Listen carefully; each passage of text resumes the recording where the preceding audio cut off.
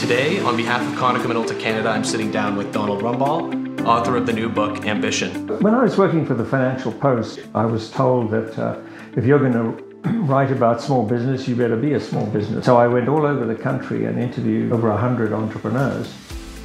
The successful ones understand that if they play to their strengths, they will succeed. If you want to grow a little more rapidly, you have to step outside your niche. Identification of opportunities is the key if you want to grow fast. What's different about writing for fiction than writing for nonfiction? I decided to try a novel because it enables you to get at issues through people and the things they do in a way you just cannot do in nonfiction. It's a completely different approach.